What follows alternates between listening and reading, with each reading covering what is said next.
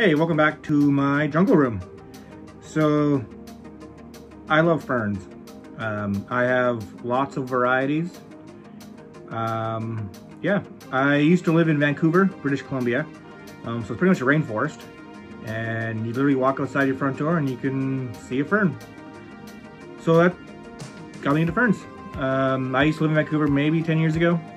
And ever since then, I'm obsessed with ferns. So if I ever see a fern for sale, I usually buy it. And now I'm going to show you some of my bird's nest ferns. This is the first one I got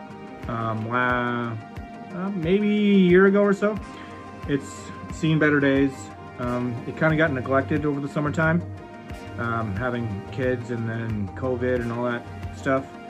But these seem to be doing okay now. I just recently rescued a whole bunch more on Facebook. This one doesn't look that happy. A lot of the fronds are fairly crispy. I think this one just dried out a bit. But yeah, these guys, they all live in my living room, so they get north-facing light.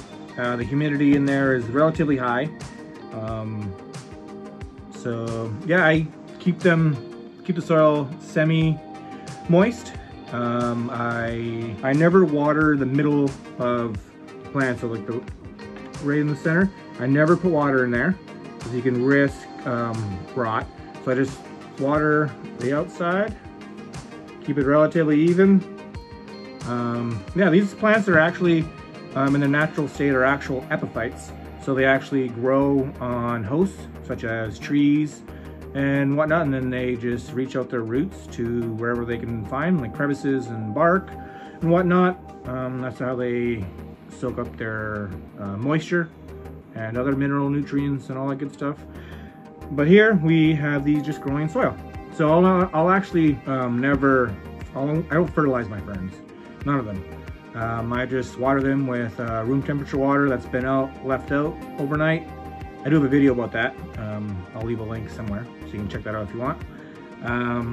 But yeah, you can mist them.